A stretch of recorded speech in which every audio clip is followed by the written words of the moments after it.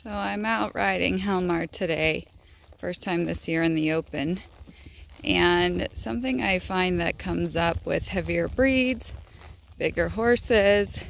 He's a Fjord, so has that little draft personality, is that people think that there needs to be more strength or energy or leverage in how we're communicating with these little horses. And I have my side pull on. Thank you, Hjalmar.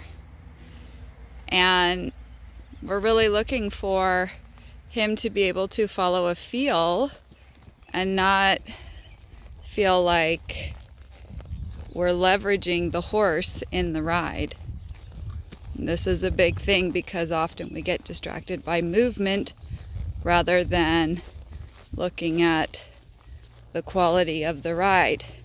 So when he gets stuck on a thought, how do we get him to let go of the deer in the woods, think about somewhere else, and then offer to physically, reasonably leave wherever he was initially distracted by?